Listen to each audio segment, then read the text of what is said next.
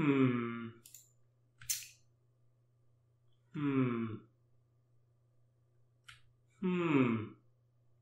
Why is this so different? What the hell is going on? Where is my bloom? Why does my fire not contain any bloom when I render with cycles, but it does when I do it with Eevee?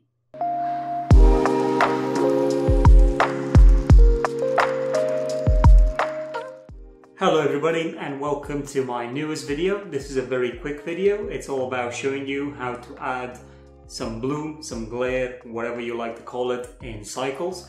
I know that some of you, especially the ones that are just starting out and have started to render with cycles, if you want to have any type of bloom or anything like that in your scene, you're going to have to do some compositing after you finish your image, or add the compositing node to ensure that all of your scenes, all of your frames basically, will contain that glare or bloom, whatever you've gone around to using.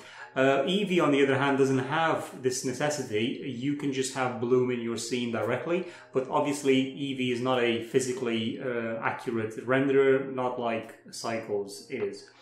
Also, the scene that you're going to see in this video is up for download on my Patreon page if you'd like to experiment with. It's actually quite a nice scene. You can do quite a few things in it. Overall, it's an interactive scene in which I have created some fire looking shaders for some meshes that are put together. It's got quite some interesting features. They're also featured in another video that was posted on this channel, where you can learn how to make your own fire in Blender. But as I've said, you can just get this file, you can just download it, and then you can just toy around with it and understand how this was created. Now let's begin the tutorial. It's going to be a quick one, so hope you guys enjoy. Okay, so like I've said to you guys, this is quite simple.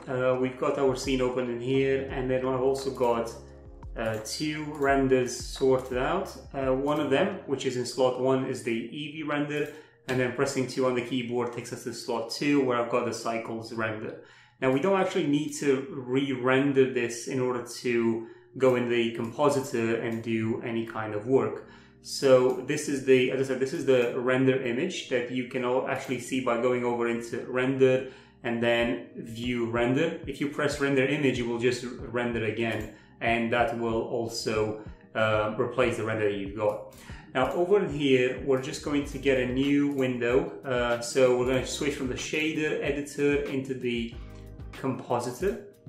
And this is what we're going to see in the compositor. Now, in case you don't see anything in here, again, this works whether or not you have Cycles or Eevee open, it doesn't really matter. But if you don't see anything in here, all you need to do is just press the use nodes tick box over here, and then the nodes will show up. Now, in your particular, when you open this the first time, you're only going to have your render layers. You're not going to have anything else. You know, you're probably going to have a viewer, a composite, but all of these are nodes that can just be added like any other node. So you can add a denoise, you can add a glare, this viewer, and this composite. Now, what you want to do right now is you want to take your render layer image and then plug it into a denoise if you need to. If not, you can just plug it into a glare. So the denoise node will be used in case you want to add some denoising in post-production. But if you already denoise the image like I did using optics, then you wouldn't really need to do that. But we're just going to put our render layer into the glare, and then the glare will then go into the image. Now you can see already that we now have a bloom effect that has just been added because we plugged in the glare.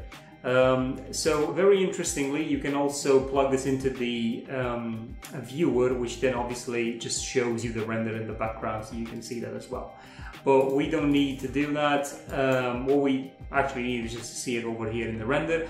As you can see, the Eevee render hasn't changed in any way, so the glare the glare node only affects the cycle render. So if I go in here and then cut that out, I'm just gonna have to plug the image back into the composite, otherwise I won't be able to see anything. As you can see, nothing actually has changed over into here. Now, very interestingly, we can still see the glare on our even in our cycles render, and that's because we still have this glare active over here, which is quite interesting. If I cut off the image, then we won't have that. So as you can see, this also works.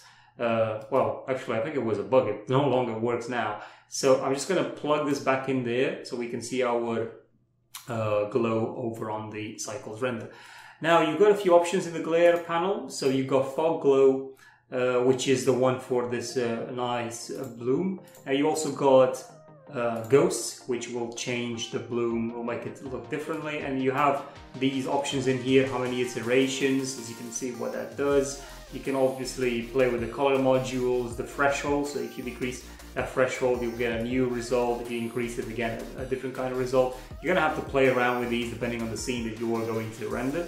So again, if you go to streaks, then this is going to give you a different kind of bloom. So again, you can add more streaks, you can mix. There's so many different options in here, and obviously I don't know what each of them will do on your scene specifically, but you can play around with a lot of these settings and get a lot of different effects. As you can see now, I've just made it sparkly. So that's completely different, isn't it? And then you've got high streaks, medium streaks, or low streaks, which again will change the overall image. I would definitely go for a lower amount of streaks just because it seems to be taking a long time to render this composite. Now bear in mind, this is applied per image. So if you have a timeline of, let's say, 250 frames and you render that in cycles, and you add the glare to the compositor, then every frame will receive a glare treatment on it. If you don't do that, then obviously you're just not going to have your bloom composite over your actual image. So we also got a simple star, which is obviously stars, but what most people will use is fog glow, because that just gives it the right amount of overall, as I said, overall the effect that you'd want from it, specifically from fire. So that's what you would actually get. Again, you've got to play around with these settings and see what best works for you. I just wouldn't know depending on the scene, as I've said, but you can actually download this scene and you can play around with the settings yourself. This is what you need to do in order to have a bloom effect on your scene. I hope you guys enjoyed the video. Please leave a like and subscribe to my channel if you do. Leave a comment as to what else you'd like to see. And again, go onto my Patreon page and you can get this scene with no real problems. It's very cheap. You can just get it and just use it for yourself. And then again, just learn a few things if you don't already know these things. But thank you for watching, and I'll see you in the next video.